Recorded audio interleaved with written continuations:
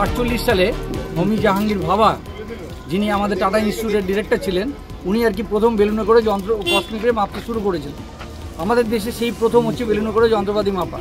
এবং তারপরে টাটা ইনস্টিটিউটের নিজস্ব একটা ক্যাম্পাস আছে, যেটা হচ্ছে হায়দ্রাবাদে, সেখানে করে বড় বড় বেলুন ছাড়া হয়।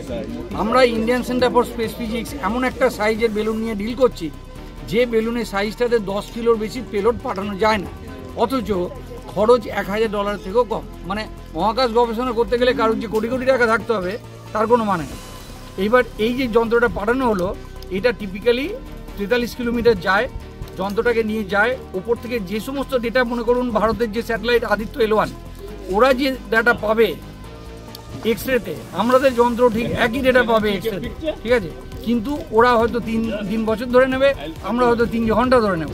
তারপরে ডেটাটা চলে আসবে, ডেটাটা অ্যানালিসিস করব এবং তারপরে সেই দিয়ে পেপার লেখা হবে, আমরা নতুন কী আবিষ্কার করলাম।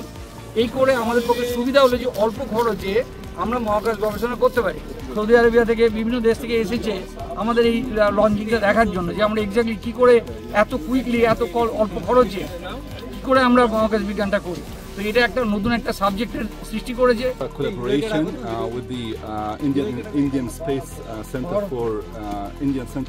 for Space, and this is an international collaboration between many countries for the balloon experiment.